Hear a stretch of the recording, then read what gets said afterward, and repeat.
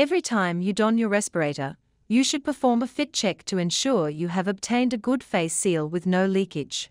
Today, we're going to demonstrate how to perform a negative and positive pressure fit check with a SDS Shigematsu FS01 Full Facemask. The first step is to clip on the clip-on filters, if required, to the main filter.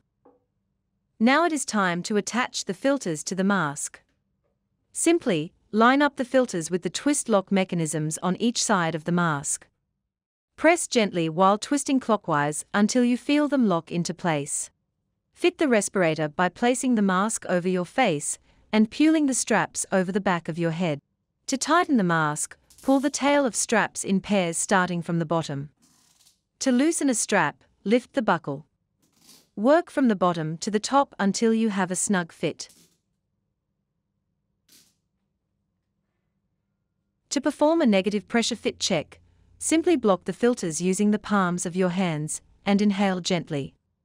If you feel air leaking in between your face and the mask, adjust your mask and tighten the straps before repeating the negative pressure fit check.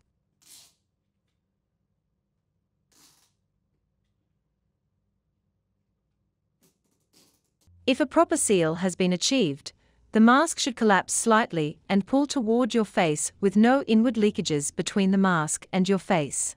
Finally, perform the positive pressure fit check by placing the palm of your hand over the exhalation valve and blowing gently. If you have a proper seal, you should feel the mask bulge slightly with no air escaping between the mask and your face.